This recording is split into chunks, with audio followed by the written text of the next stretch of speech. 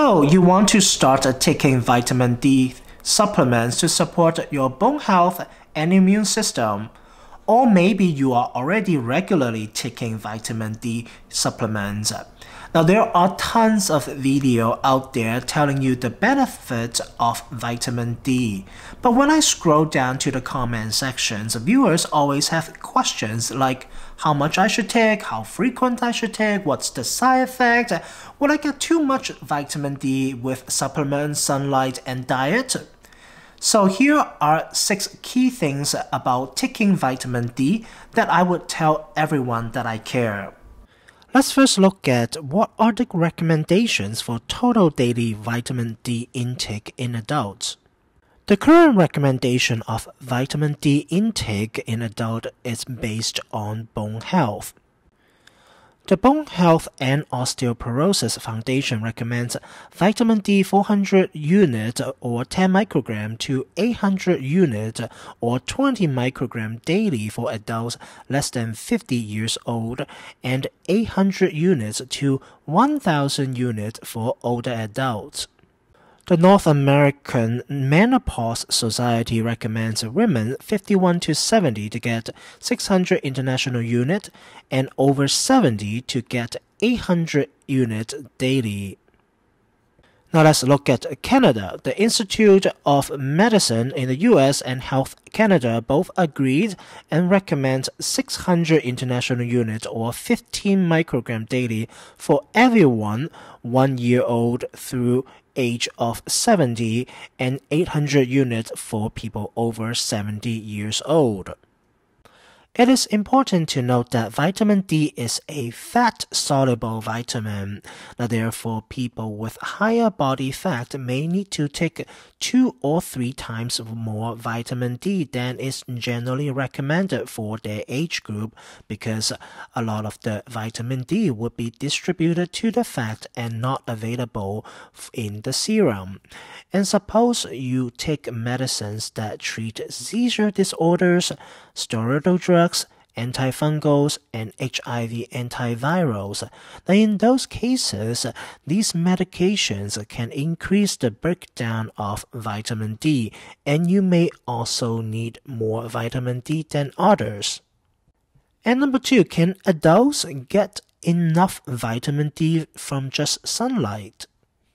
The skin produces vitamin D3 in response to sun exposure, but due to concerns about sun exposure and skin cancer risk, the American Academy of Dermatology does not recommend getting vitamin D from sun exposure or indoor tanning.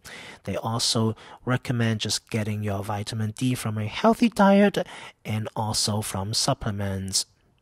And similarly, the Canadian Cancer Society also recommend getting vitamin D from diet or taking supplements, and it is safer than the UV ray exposure.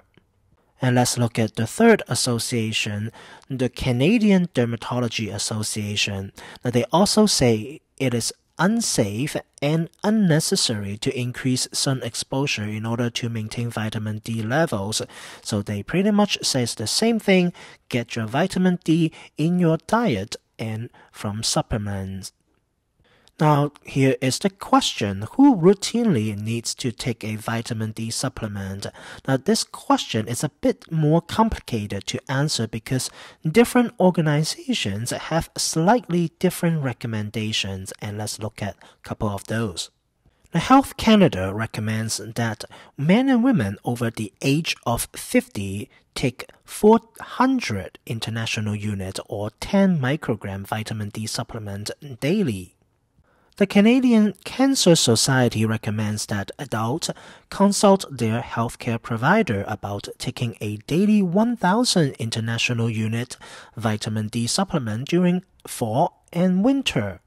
They also suggest that people who have little sun exposure should talk to their prescriber about taking 1,000 international unit vitamin D daily year-round. Osteoporosis Canada recommends routine supplementation with 400 to 1,000 international units daily for adults 19 to 50 years of age, and those over 50 and younger adults at higher risk with osteoporosis, multiple fractures, or conditions affecting vitamin D absorption should receive 800 to 2,000 international units daily. Now, it is important to note that both Health Canada and the U.S. Institute of Medicine do not recommend routine supplementation with 1,000 international units per day of vitamin D. So this is some variation between different organizations, so please keep that in mind. Now, vitamin D supplements comes in D2 or D3 form. Does it matter whether it is a D2 or D3 supplement? Both vitamin D2 and vitamin D3 are effective for raising serum vitamin D levels, but vitamin D3 appears to be almost twice as potent. The Osteoporosis Society of Canada recommends D3 over D2.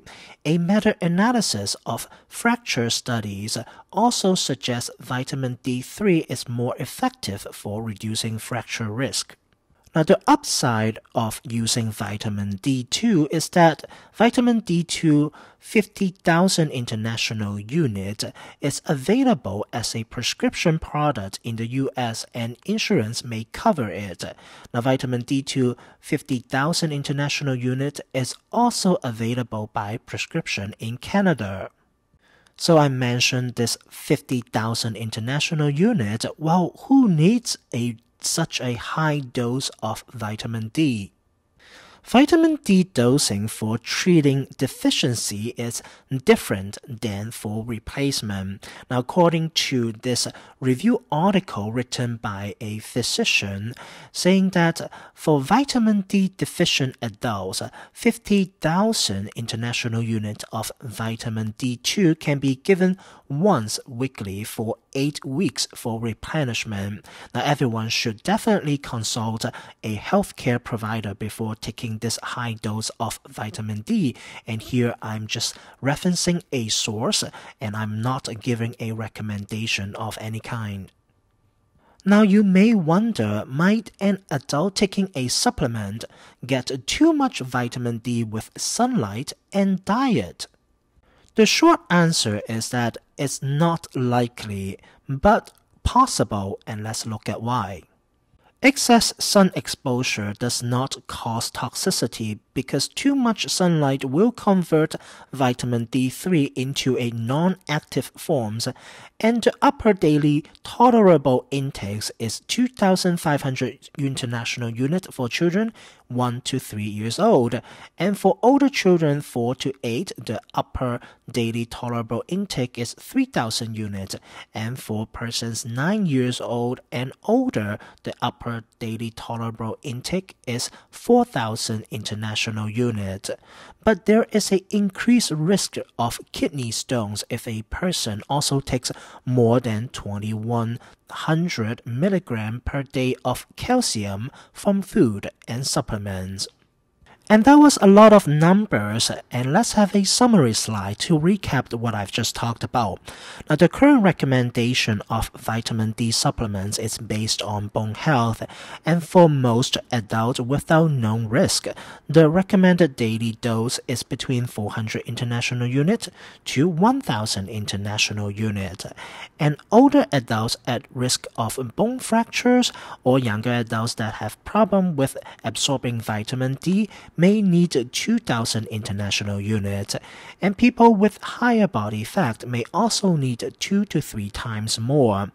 And most cancer societies recommend against getting enough vitamin D through sun exposure due to increased risk of skin cancer, and vitamin D3 appears to be more effective for reducing fracture risk. But since vitamin D2 at 50,000 international units is a prescription product, insurance may cover it. And if a person is diagnosed with vitamin D deficiency, doctor can prescribe 50,000 international units of vitamin D2 once weekly for 8 weeks to replenish the vitamin D levels.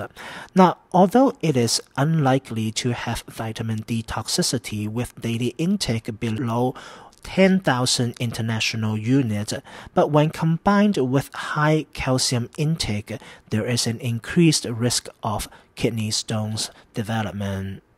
So I hope this video helped answer some of the most commonly asked questions about vitamin D supplements. And if you would like to learn more about the product, please leave me a comment and let me know. And by the way, if you are first time here, my name is Dr. Hong and I teach full-time in a US pharmacy school. And this channel is about wellness and health, and if you would like to follow on more about these information, please consider subscribing to this channel. And that is all for this week, and please stay safe, stay healthy, and I hope to see you again next time, and take care. Bye!